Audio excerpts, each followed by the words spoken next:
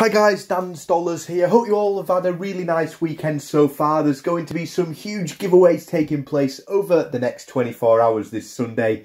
There's actually going to be 3 giveaways. There's going to be the top commenter of the week prize draw. And now after that, we are also going to do L's Games giveaway. And the 3rd giveaway of the day is going to be close-up coins. We're going to see what those close-ups of the 550p coins were. We'll see who's managed to get the most correctly and we'll get a prize out to that particular person. Now, just for a little bit of fun then today, I will actually upload the answer of this one at 10 PM Sunday evening, so just under 24 hours.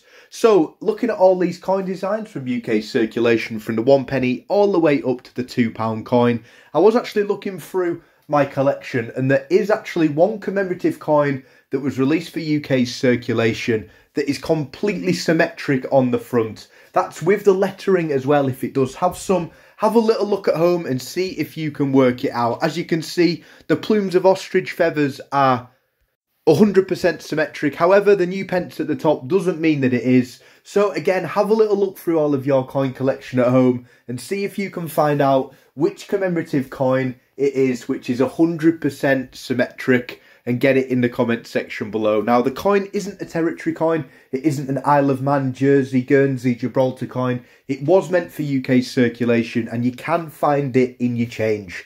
So again, please do comment it below. What is the, I believe, only perfectly symmetric coin in UK circulation? I don't think I've ever seen a video on this. So whoever you are, if you do get it right and you're the first person, you will be the first person that probably has ever answered this question correctly. Again, the answers will go up at 10 PM. Have a real good look through your collections and see if you can work it out before you look in the comments there. And as always, guys, thanks for watching.